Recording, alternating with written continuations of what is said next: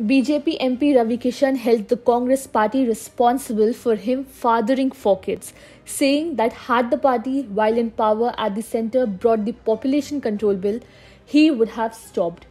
Ravi Kishan was speaking at an event organised with news channel Aaj Tak when he made these remarks. This was just before he tabled the population control bill at the parliament.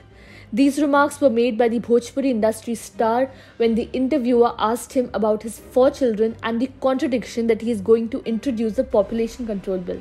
The Lok Sabha MP from Gorakhpur, while advocating for the population control bill, said as a struggling actor in his initial days, he saw his wife's health deteriorate with consecutive pregnancies. Now that I have matured over the years and found stability in my career, I look at her and feel sorry, he said. Had the Congress government brought the bill earlier, I would have stopped, he said as a round of applause followed from the audience. He admitted, we were not aware. He said that the previous government should have been careful in this matter, and if they had made a law for population control, they would not have had 4 children.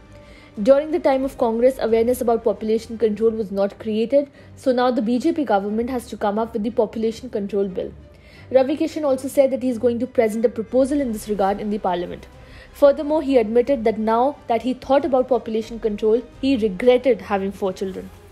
He further said that China has controlled the population. If previous governments were thoughtful, generations would not have struggled. He said that the subject would call for allegations and counter-allegations, but it did not matter as the outcome of such laws would be prevalent after 20 to 25 years. Talking about the BJP party's policies and work, BJP MP Ravi Kishan added that the present BJP-led government is not only constructing temples but also constructing roads.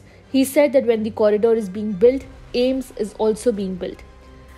The proposed bill aims at disincentivizing couples from giving birth to more than 2 children. It says that the couples with more than 2 children should be made ineligible for government jobs and subsidies on various facilities and goods provided by the government.